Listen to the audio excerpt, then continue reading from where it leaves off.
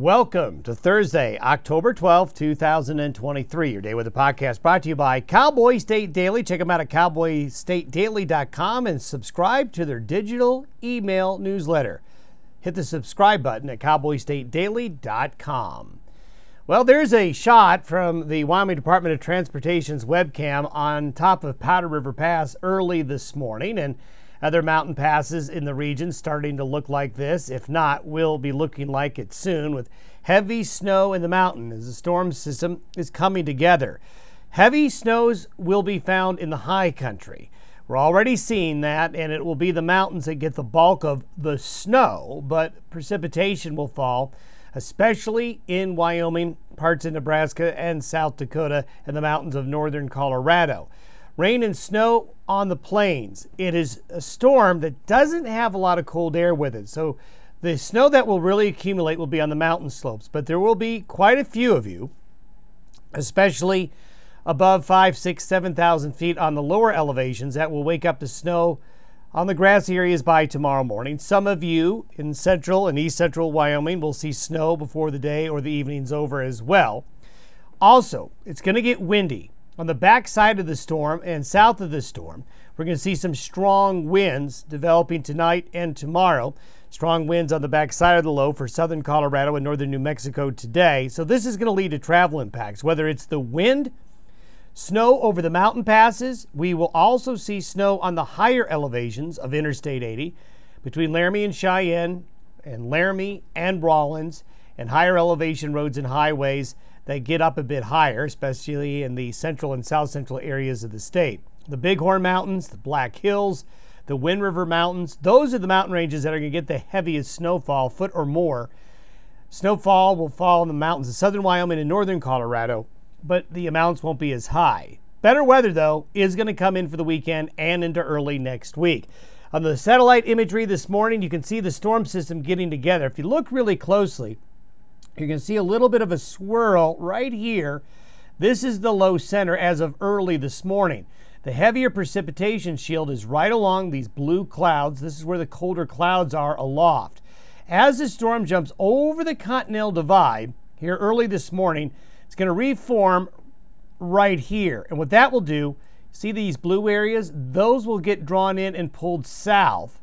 So areas along Interstate 80 this morning and northern Colorado not seeing any precipitation. But as the storm winds up, this will get drawn in and will get pushed south into the region before the low heads east. So while the heavier moisture is in this axis right here, it will get shifted south through the day. So we've got a whole host of advisories. The pink are winter storm warnings. The blue areas, winter weather advisories. The brown areas here are high wind warnings, as the wind will really get going later today, tonight, and into tomorrow. And areas to the south and to the east will see those high winds as well. And this is where the low is going to be by noon today. So compared to what we showed you yesterday, the models are very consistent on the placement of the low, just about over Sterling, Colorado by noon today. And that counterclockwise circulation tightens up, and that's what brings the moisture on the backside. The moisture spreads out ahead of the system as it gets better organized through the course of the day today. But notice it's cut off from any real strong northerly flow on the backside to bring in really cold air. There's certainly cold air with the system, but that's going to keep our snow levels fairly high. And as we've been showing you over the last couple of days, the heavy precipitation is on this west to east axis from central and northern areas of Wyoming through South Dakota, northern Nebraska, then into the northwest areas of the Corn Belt and the upper Midwest. The counterclockwise circulation around the low going to be pulling into that snow into the mountains in northern and northwest Colorado and southern Wyoming later today, tonight, and into early tomorrow. Most of Colorado's eastern plains downsloped a bit, but we will see some showers here.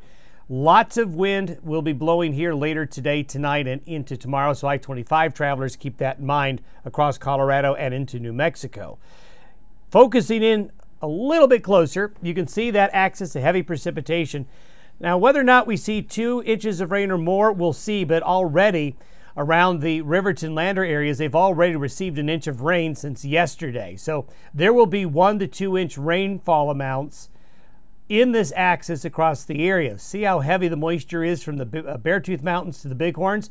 This is why the snowfall amounts will be very heavy in the mountains, very heavy in the mountain ranges right here. The southern mountains of Wyoming not getting as much snow and into Colorado, but certainly enough to be impactful.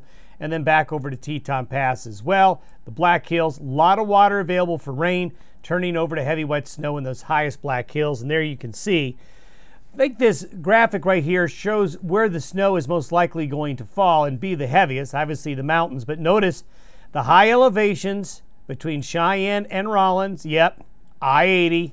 Got to watch that. The mountain passes and I-70 into Colorado going to be impacted as well.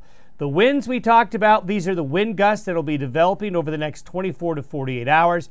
Very windy across Nebraska, Kansas, Colorado, down to the panhandle of Texas, eastern New Mexico, across the Dakotas as well. Windy in the areas from Cody to Meeteetse there on the backside of the storm as well. So we've got everything associated with this storm as you would expect a strong October storm to bring.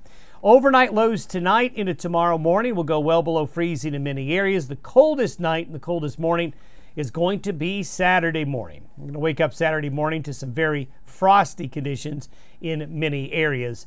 So if your growing season hasn't quite ended at your house, it will probably end in many areas by Saturday morning. Good news, though, for the weekend, there's that big high. The low is going to get entrained into this system here. So this is going to give us fair weather. It's just different. Now that we're getting these bigger storms coming on in, instead of warming up into the 60s, the 70s, and low 80s, well, it looks like highs warming into the 50s and low 60s for the weekend. But the weekend into early next week should be pleasant. Then by late Tuesday and Wednesday of next week is the next cold frontal boundary that'll sweep through. And we'll take a closer look at that system tomorrow. Have yourself a good Thursday. See you on Friday.